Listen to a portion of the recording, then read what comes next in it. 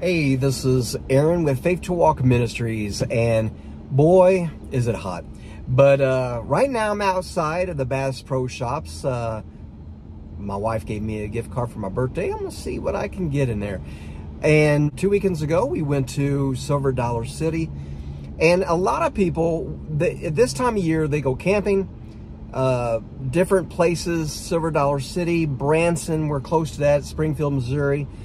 And it just reminds me of something. Some people, if they watch TV, they like watching TV Land. They like watching the Andy Griffith Little House on the Prairie. Why is this? Well, one of the biggest things is people are longing for simplicity again. Let's face it, this world is chaotic. This world is crazy. And if you're trying to keep your mind around things with social media and things like that, it is just so much coming at you from wars and Russia and the political landscape and, you know, possible nuclear war. It's too much. And you know something? We're not designed to have so much going on all the time. That's why anxiety is up, why stress is up. We just need to get away from that. And some people are wanting to get more simple in life. They're actually starting to sell their things. You've seen the things with tiny houses. And it seems like people are longing for that simplicity. So I'm going to encourage you today. Simplify your life. Do what you can do. No longer do you have to play the rat race. He who dies with the most toys still dies, and usually with more regret. So I'm going to encourage you to simplify your life. Sell things. And a lot of people, they feel trapped in their lifestyle, and they think they have to work and get second jobs and third jobs just to sustain what they have. How about rearrange your thinking? Get rid of stuff. If you have 2 houses, sell 1. If you have more cars than you need, sell some. Downsize. Whatever you need to do.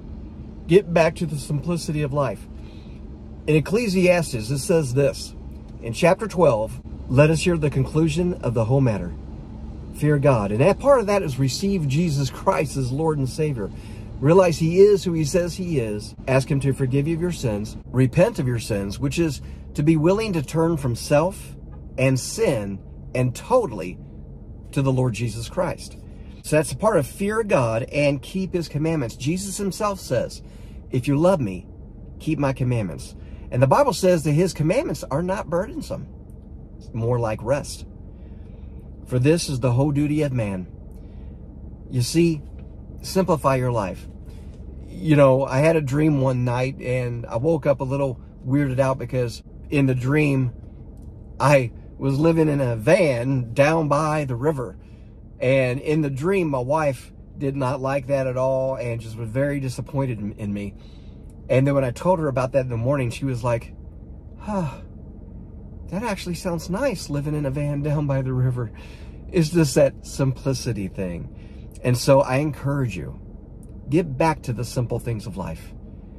If you got to knock social media out, knock it out. The things of the world, the trappings, the chaos. Get back to some simple times. Hey, if you like what you're watching, like, subscribe, ring the bell for notifications of other videos. Thank you for watching. God bless.